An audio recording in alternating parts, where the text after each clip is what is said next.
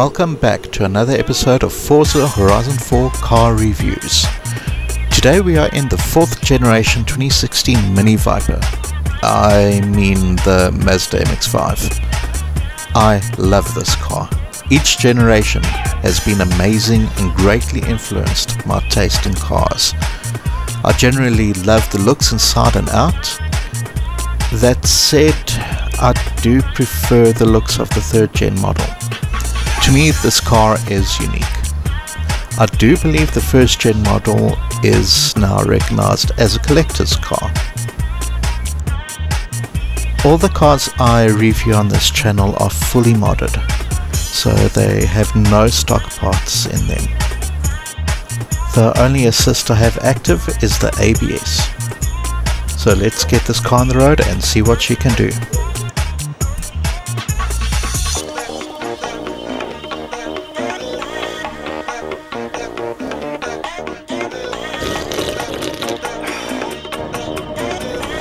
As usual, I am doing my normal street route to see how she handles.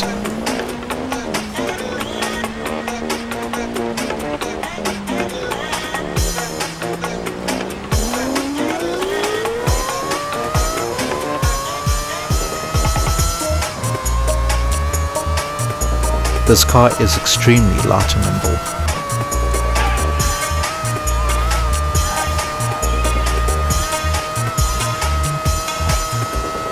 In a way, I think it is a little bit too light. 335.72 kilometers an hour, that's alright. It's definitely not the fastest, but it definitely keeps up with most of the supercars.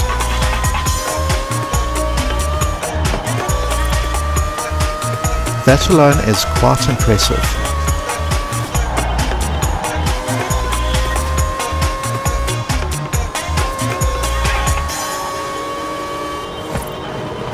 One thing I do want to point out, this car sounds like a mosquito on steroids in a blood donor facility.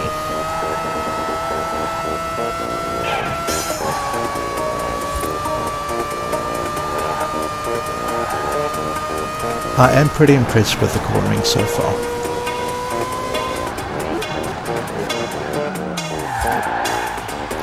Whoops, that was accidentally a 270, not a 180. Not bad.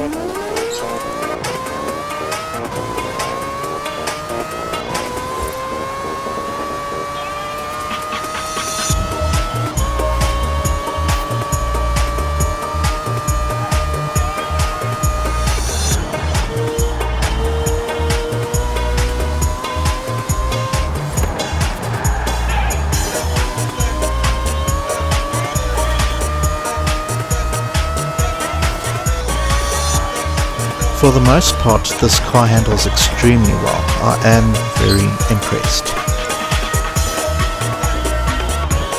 I do know the standard model, the unmodified one, has a perfect 50-50 weight ratio.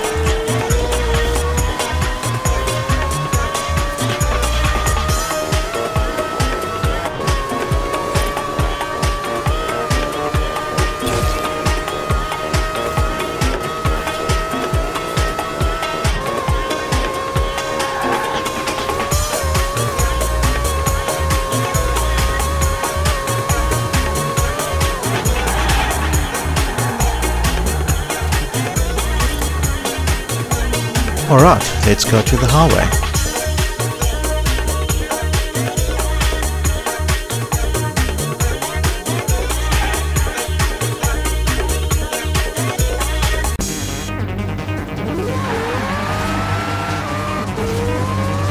Pull away is impressive and highly stable.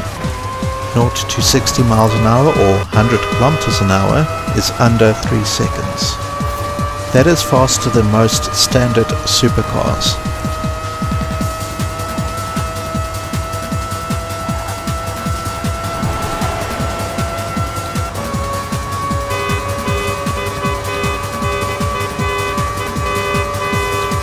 Customary hooting in tunnel.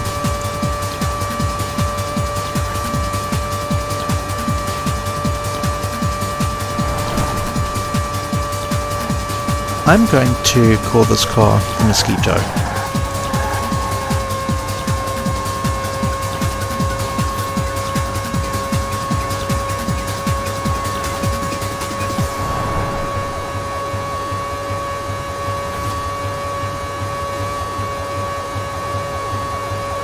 350.43 kilometers an hour. Considering this is with full downforce, not bad. And of course I miscalculated that. I did a Richard Hammond there.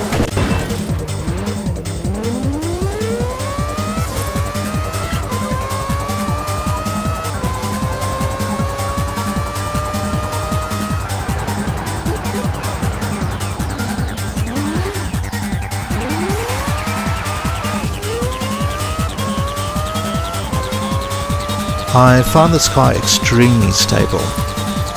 It actually kind of reminds me of the Porsche 911s.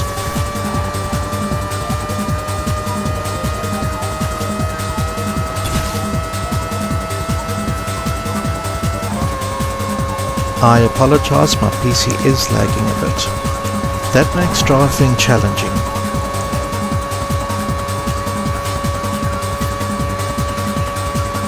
This is actually my favorite corner on the highway. If your car can do it at over 350, then it's a pretty decent cornering car. Sadly, I can't see exactly what speed I'm doing, but I do believe it is over 350.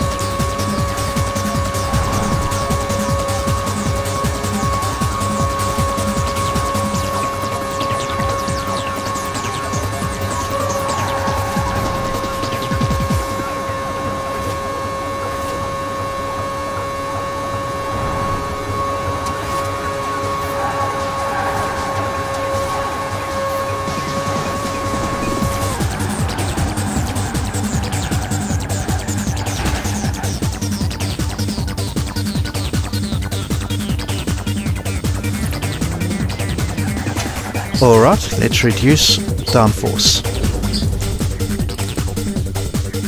This will allow me to reach higher top speeds. However, it does reduce cornering ability as well.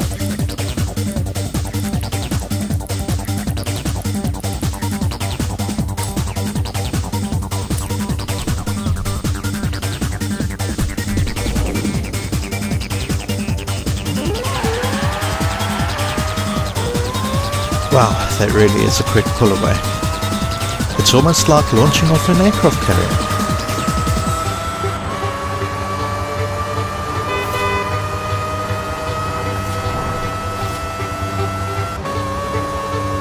Traffic seems a bit more busy now.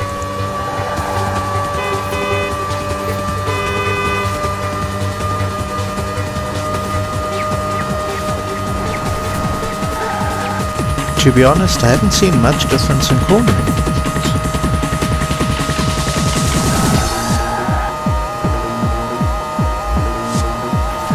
This corner is another really good test for maneuverability. And as you can see, it handled it perfectly well.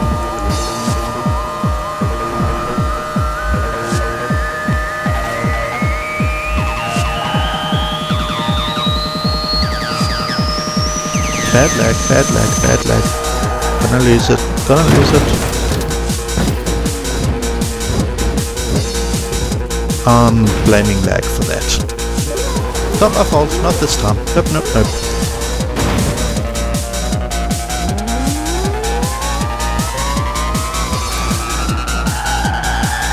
So who's gonna sponsor me for a new PC? Come on, come on, come on, come on. Please, please, please.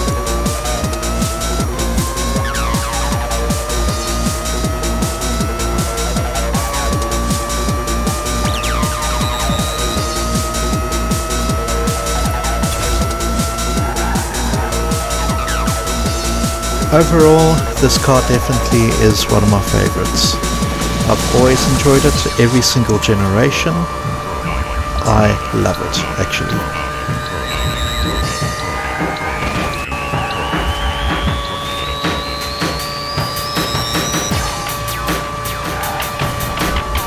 Do you think Mazda will continue the MX-5 legacy?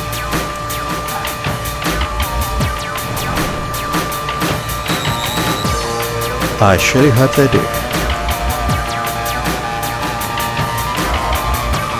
Don't forget to like, subscribe and click on notifications.